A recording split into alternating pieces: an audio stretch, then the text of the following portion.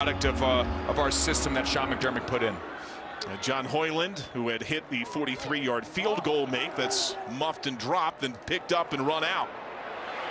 And that's going to be nothing.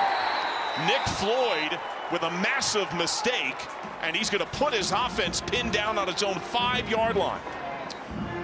I'm not quite sure what he was thinking right there. I mean, you can drop it in the end zone, just take a knee right there, put your foot down, you get the ball at the 20-yard line. I don't understand what that is. That's tough starting field position. But if you're Wyoming right here, heads up for hard counts, heads up for quick, easy throws to get them out of the shadow of the end.